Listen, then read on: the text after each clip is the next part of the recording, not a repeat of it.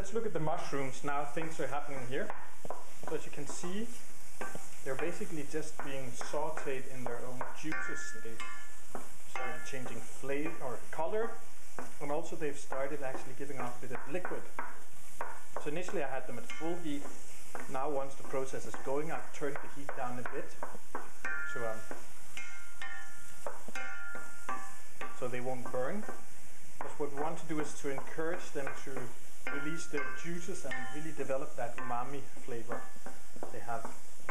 So once your mushrooms are like this, then you continue for another 5 minutes or so, lowering the temperature little by little until they're all soft.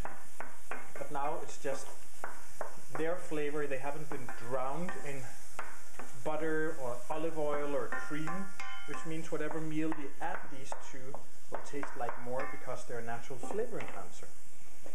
So, bon appetit!